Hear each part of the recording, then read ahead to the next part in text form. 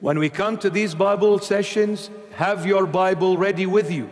Have your Holy Bible open before you and have your pen and paper. Write down references, write down, information for yourself. Because when you write things down, you tend to remember them much, much better. And even if you forget, you can go back to your notes and refresh your memory. So please, I encourage you, have your Bible with you, Holy Bible, and a pen and a paper, and write down things. Let's go to Genesis chapter 11 and verses 1 to 9. Let's go to Genesis 11 verses 1 to 9, and let's see who was this woman, the harlot woman, that she was drinking the blood of the saints of Jesus. She was drunk in her own fornication. She killed the saints of the Lord Jesus.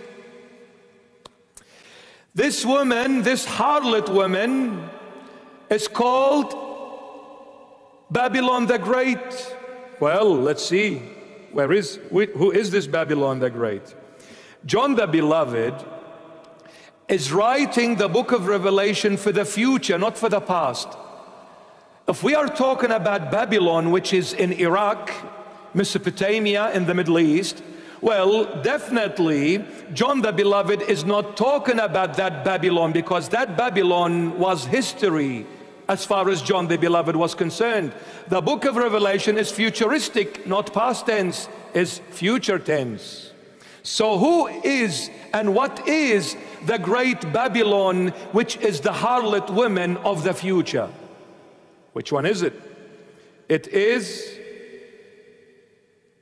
the eighth who came out of the seventh empire and is the seventh empire. And we said the seventh empire is Great Britain and the United States of America together as the ram who came out of the land. Two horns. Great Britain one horn, America another horn. Dressed up as ram, Christians before the world, but inside speak blasphemy against Jesus Christ.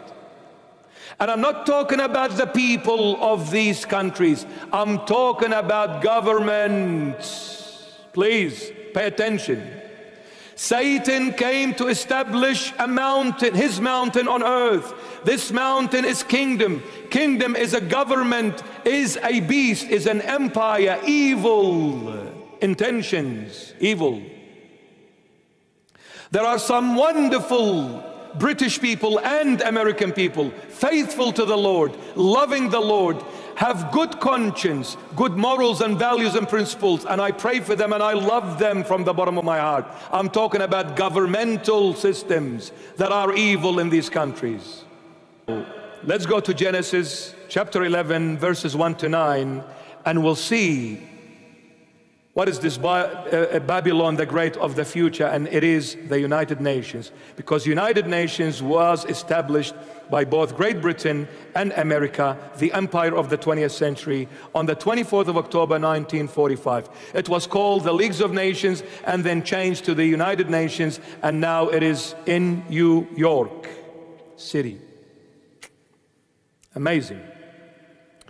We read Genesis 11, 1 to 9. Now the whole earth had one language and one speech. And it came to pass, as they journeyed from the east, that they found a plain in the land of Shinar, and they dwelled there. Then they said to one another, "Come, let us make bricks and bake them thoroughly."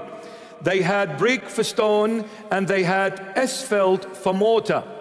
And they said, "Come, let us build ourselves a city and a tower whose top is in the heavens. Let us make a name for ourselves." My goodness. "Let us make a name for ourselves, lest we be scattered abroad over the face of the whole earth." But it's amazing, it's beautiful, this little tiny word, but it makes a whole change and difference. But totally different direction. But the Lord. Wow. "But the Lord came down to see the city and the tower, which the sons of men had built. And the Lord said, Indeed, the people are one, and they all have one language. and this is what they begin to do. Now nothing that they propose to do will be withheld from them. Come, let us go down and there confuse their language, that they may not understand one another's speech. So the Lord scattered them abroad from there over the face of all the earth, and they ceased building the city. Therefore, its name is called Babel, because there the Lord confused the language of all the earth, and from there the Lord scattered them abroad over the face of all the earth. John the Beloved in Revelation 17, he calls this woman, the harlot woman, sitting on these 7 heads, which are the 7 empires. He calls her mystery Babylon the Great. Babylon the Great is in the future. The Babel of the future is the United Nations, which is the 8th that came out of the 7 that was wounded and is the 7th.